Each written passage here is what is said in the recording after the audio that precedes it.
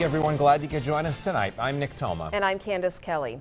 It was the worst nuclear accident in U.S. history, the partial meltdown at 3 Mile Island. And it happened 40 years ago today in Dauphin County. Now, it started around 4 a.m. on March 28, 1979, with a failure in a non-nuclear part of the plant. Then a chain of events caused a reactor to shut down. Due to instrument malfunctions, workers took actions that uncovered the core, which then overheated. According to the Nuclear Regulatory Commission, 2 million people were exposed to radiation. Activists say nuclear energy is dangerous and they want the plant to shut down. One woman who was visiting that area 40 years ago became an anti-nuclear activist. What are you going to do with the radioactive waste? We are mortgaging, we are hawking our future for the illusion of what is being created by the nuclear industry. And this morning, a vigil was held around the time of the nuclear accident. 24 people came together to remember and raise concerns. That crisis lasted 5 days back in 1979, and every year since, a group has gathered there to mark the moment when things went wrong. Looking back at what happened 40 years ago, chaos and confusion. It's important to commemorate an event that caused South Central Pennsylvania to almost become uninhabitable. We were within 30 to 45 minutes of a full, unstoppable, uncontained nuclear Class 9 meltdown. So we're going to take a... And at today's vigil, outrage over how the facility is still causing problems. Activists urging lawmakers to not bail out TMI, which is set to close this fall. The 40th anniversary of the TMI incident comes as state lawmakers debate plans to assist the nuclear industry in Pennsylvania. Opponents of the proposal call it a bailout, and those discussions come as nuclear power plants face some tough competition from the natural gas industry and renewable energy sources. Lead I-Team reporter Andy Mahalchik joins us now in the studio to explain what this is about. Andy? Well, Nick and Candace, the owners of 2 of 5 nuclear power plants here in Pennsylvania, Beaver Valley in western Pennsylvania and TMI near Harrisburg, say they may have to shut down those facilities unless state lawmakers step in. There is concern that if those plants and others in the state close, it would add to the increased carbon emissions from fossil fuel-based facilities that burn coal or natural gas. No doubt about it, the debate is fueling up even as we speak. Should the nuclear power industry in Pennsylvania be left to fend for itself? Some say that could lead to economic and environmental problems across the Commonwealth. That's going to have an impact. That could raise the cost of energy by close to $800 million annually here in Pennsylvania, more on the backs of the ratepayers. Senator John Udicak argues that something has to be done to assist the nuclear energy industry in the Commonwealth, pointing out that about 1,000 people work at the nuclear power plant near Berwick. The only way to do that is to keep nuclear in the fleet, in the portfolio, and I also want to incentivize other industries. I want to incentivize wind, solar, waste coal, and the gas industry through methane capture. House Bill 11 was introduced 2 weeks ago.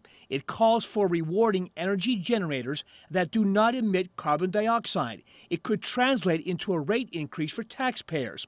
But supporters insist the loss of the nuclear industry in Pennsylvania would be devastating to the Commonwealth's economy, the loss of about 16,000 jobs. They are good-paying jobs that simply cannot be recreated once they're gone. Talon Energy, which owns and operates the nuclear power plant near Berwick, released a statement in support of House Bill 11. It reads in part, it not only includes price caps to mitigate the cost to consumers, but also helps to avoid more than $700 million in increased energy costs each year.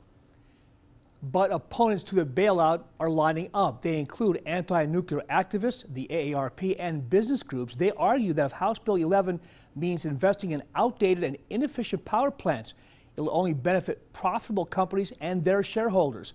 That debate is sure to intensify in the weeks and months ahead. Andy Mahalchik, Eyewitness News. All right, Andy, thank you. Oh, we had lots of sunshine to start the day. Not the case so much anymore. Chief Meteorologist Josh Odell is on the rooftop. Hi, Josh. Hello, Candace. No, we don't. The sun has gone away, and we better get used to the clouds. We may see the sun Saturday afternoon, maybe Sunday afternoon, but let's not rush our lives. Let me show you the radar from the last couple of hours here. We've been watching these rain showers. They've been here. Some of us may get a little rain tonight, some of us may not. So if you are headed out this evening, may I suggest you just take the umbrella, and once you have it, you may want to keep it close to you for Friday, Saturday, and Sunday. Not nearly as cold tonight. We're forecasting lows in the 40s. You can track the rain with us tonight or through the weekend. You'll want to use interactive radar, and you're going to find it on the Eyewitness weather app. Candace, we may have the rain around. At the same time, though, it is going to get warmer. I'll see you downstairs. All right, look forward to hearing more about that. Thank you. A jury sentenced Jacob Sullivan to death for raping and dismembering his girlfriend's 14-year-old daughter, Grace Packer, back in 2016. Sullivan pleading guilty to first-degree murder for killing Packer. Investigators say that he strangled, dismembered, and then dumped her body in Bear Creek Township, Luzerne County. Hunters found Packer's body in October 2016. After deliberating for 3 days, a Bucks County jury imposed the death penalty. Grace's mother, Sarah Packer, is already spending life behind bars, for the role in her murder. The woman accused of killing Pottsville businessman Patrick Murphy scheduled in a New Orleans courtroom today. 25-year-old Megan Hall set to come before a judge around 3 this afternoon for a preliminary hearing. The judge deciding if there is enough evidence there to move forward with charges. Hall remains jailed on $750,000 bail. Murphy was found dead with multiple stab wounds last month in a New Orleans hotel room. Serving our country is a selfless act, but not every military career ends in glory. Some wind up on the streets with a pet as their only companion. St. Francis Commons in Scranton is trying to ease that pain for veterans with animals. Eyewitness News reporter Cody Butler explains. If you walk inside St. Francis Commons on any given day, tails will be wagging. You know, he's my best friend. You know, he's just like my brother or something. You know, he makes all the difference in the world. Buddy never leaves his owner's side. Richard McCovey is a Marine Corps veteran living at the Commons. Buddy, his emotional support animal, lives with Richard in the transitional housing facility for homeless veterans. Well, this is a real blessing. I mean, it's a wonderful place to live, and there's so many different avenues for help. One of those avenues is the new Curative Companions program, backed by a $10,000 grant from the Robert H. Spitz Foundation. So far in 3 months, we've used that money towards food, supplies, vet visits, operations. If a veteran comes into the facility and does not have a support animal, through the grant, they will work with local shelters to get that veteran the animal they need. I came here, I said, I'm not leaving my dog anywhere. Toya Durham brought her Shih Tzu with her to the Commons about a year ago. With no income, her dog was not up to date with her shots or flea medication. When the grant became available, I was very happy because Sir was able to go to the vet. The program serves 5 dogs and 1 cat. Talking to the veterans, the animals provide comfort in a time of need. And him here takes that loneliness away. I could go outside and take the trash out and come back in, you know, and he's wagging his tail and like I've been gone all day. In Scranton, Cody Butler, Eyewitness News. And St. Francis Commons takes care of 26 homeless veterans through the Curative Companions program. They hope to help bring home more furry friends to help the other former service members. 2018 was one of the wettest years on record for Pennsylvania, and now state officials are preparing for what's to come this season. Officials say we are seeing above average precipitation so far in 2019 with a new season underway, and they are looking at what's expected when it comes to flooding this spring. In the spring flooding outlook, the National Weather Service calls for a risk of minor river flooding in Pennsylvania. Meteorologists say just because we're looking at a risk of minor river flooding, residents shouldn't let their guards down. Area firefighters sharpening their skills. Next up on Eyewitness News at 6 tonight, the training that's preparing them to fight fires locally and all across the country.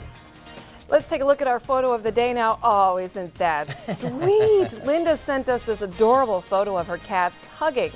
If you have a picture you want to share, we want to see it. Please post it to our Eyewitness News Facebook page.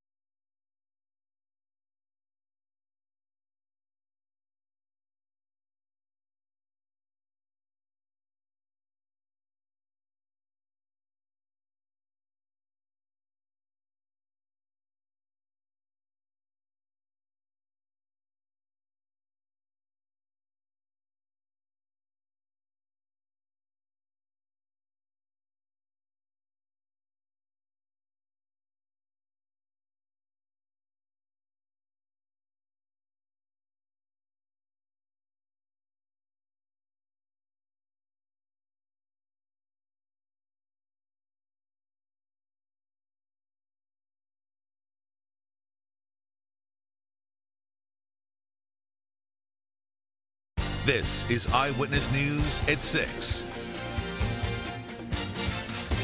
You turn on the TV and you see some of those massive wildfires they've had out west. It probably looks like a faraway issue. But did you know local wildland firefighters are oftentimes deployed to those areas? And many practice their skills locally, too.